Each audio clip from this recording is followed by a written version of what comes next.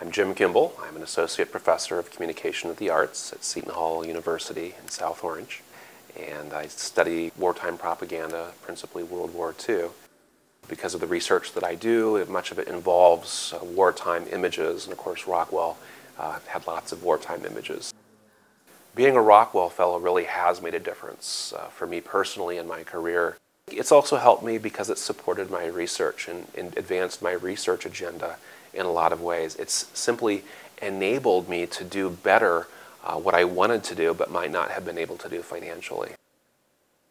The Rockwell Center for American Visual Studies was founded in 2009. It's actually the nation's first study center focused solely on the art of illustration. And our Rockwell Center fellowships are actually available to graduate and postgraduate students throughout the nation who are doing research in a wide variety of fields, from American studies to history and visual culture or art history, among other fields, and making a stipend available to them to help to support that research.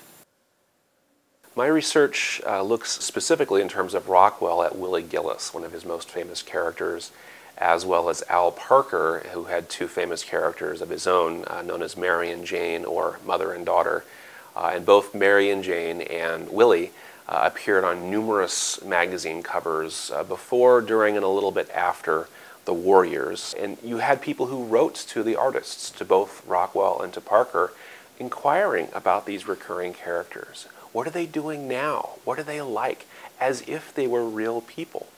So there is this sense of reality or authenticity that these recurring characters tended to produce during the war years, and that's what the fellowship helped me to research.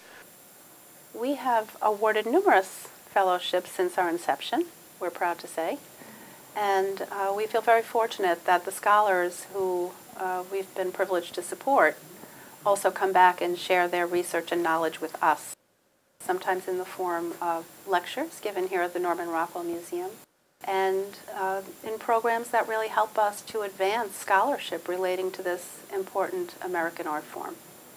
The resources here at the Norman Rockwell Museum in terms of archival material on Rockwell are unparalleled. Whether it's research support from the archivists, whether it's conversations with curators about Rockwell and what he did, whether it's the materials that are here, archival as well as in the library. This is simply a priceless place to come to do this kind of research. And of course the Rockwell Fellowship helps to make that kind of research possible.